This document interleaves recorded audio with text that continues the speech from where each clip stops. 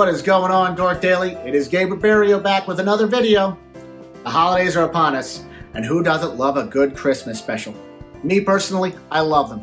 I might even love some of them even more than I do feature-length movies or TV episodes, which I'm about to talk to you about right now. These are my top 10 favorite Christmas specials.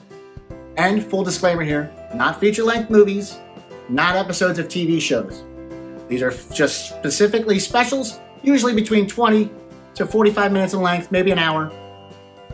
You know, they explore characters, but they're not a feature-length movie, they're not a TV episode. With that out of the way, let's get to that ranking, shall we? My number 10 is A Garfield Christmas from 1987. And before anybody says anything, no, it wasn't part of Garfield and Friends. It aired before the show became episodic. It's your standard Garfield fare where he's being greedy and selfish around a holiday and not caring about others like John or Odie. But through John's trip to the farmhouse with Garfield and Odie, we see a really heartwarming relationship with Garfield. We see John be a whimsical kid, Odie get Garfield a nice gift, and obviously the most heartwarming moment, which is John's grandmother finding old love letters from her late husband. It's just really heartwarming stuff. The only thing that I think is weird is that weird hootenanny at the end. Let's have a good old-fashioned Christmas down on the farm. A little overeating never did you any harm. But other than that, really sweet stuff, especially for you love Garfield. And for you geeks out there, two past voice actors that we love from our childhood. Squiggy from Laverne and Shirley, I forget the guy's name, he plays John's brother, and Pat Carroll, who is the voice of Ursula from Little Mermaid. Number 9 is Christmas Eve on Sesame Street from 1978. Who didn't grow up with Sesame Street? These beloved characters. Sorry guys, Elmo's not in this one. It's a little too early for his tenure. But other than a weird opening 7 or 8 minutes where it looks like Sesame Street on ice and Oscar gets launched out of the rink and breaks his neck.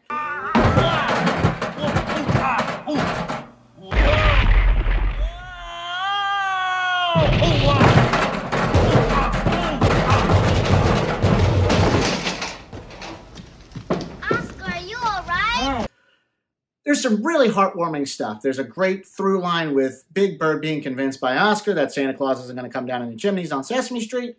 A Gift of the Magi parallel with Bert and Ernie where they trade each other's most prized possession for the other's gift. And my favorite through line is got to be Cookie Monster trying to contact Santa and eating every form of communication he has with him. And a great end credits bit with Cookie Monster eating the cookies and the Christmas tree and telling everyone how Douglas fir gives him heartburn. Heartwarming stuff all around. Number 8 is Will Vinton's Claymation Christmas Celebration, a.k.a. the Christmas special with the California Raisins. It's a shame because I feel like this special got lost in time. I think it's fantastic. I hadn't seen it for a long time, and I watched it again this year, already 3 times. It's such a great animation style from my youth. The special has great segments with the Raisins, doing the Temptations version of Rudolph. There's great animation in the Joy to the World segment, great bumpers with Herb and Rex, but my favorite segment has to be the Carol of the Bells, where the maestro just gets ever so pissed at the bell that just keeps goofing off. Fun times all around, and if you guys haven't seen it in a long time, check it out. It's great. Number 7 is Mickey's Christmas Carol from 1983. Yes, I know technically it got a theatrical release because it was added to a re-release of The Rescuers. That aside, we all consider it a Christmas special. And actually, I think it's one of the best Christmas Carol adaptations based off of length of time. Because it's only 25 minutes, and it tells a really good story. It brings Scrooge McDuck to just a huge popularity that will soon be had in DuckTales. It's actually the last voice performance of the original Donald Duck, Clarence Nash. I'd say the only thing that's a downer about it is Goofy is not a good Jacob Marley. But it's a shame because I had to use him. Other than that, I think the animation's fantastic, and at certain times it's really heartwarming and even a tad bit scary. So what more do you want out of a Christmas Carol adaptation? Number 6, and I can't believe I have it at 6, is Muppet Family Christmas from 1987. I have talked ad nauseum about this in another video. If you want to check it out, go right ahead. But to make it short and sweet, I consider it the Avengers Endgame of Muppet characters at Christmas time at Fozzie Bear's mom's house, where they have great character interactions and a few other Christmas surprises. Let's just leave it at that.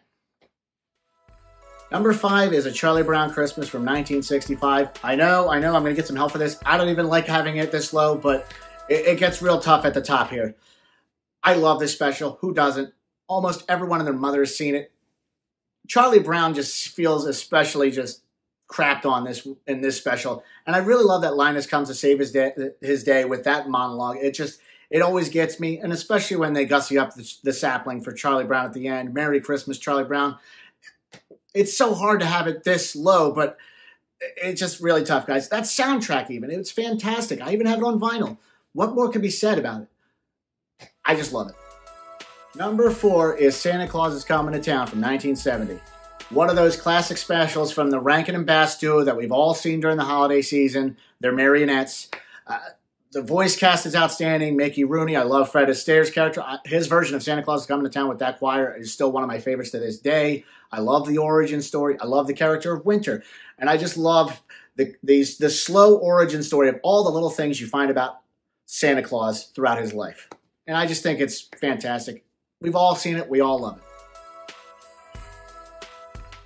At this point, I just want to throw out a couple honorable mentions. Some that just didn't make the list, or I just really like and enjoy, or just some that I think have classic status, but just didn't make the cut. The Little Drummer Boy from Rankin and Bass from 1966. Outstanding. You guys should see it. It is so well done given the time. Fantastic. Yes, I'm going to put the Guardians of the Galaxy holiday special from this year up there. I think James Gunn does really well with humor and heart, and I especially love the gift exchange at the very end. And I'm also going to throw A Year Without a Santa Claus on the list, 1974. I'll be honest, I've never been huge on this. It kind of bores me at times, but its inclusion has to be here because of Snow Miser and Heat Miser, and damn it, are they not entertaining and save that special.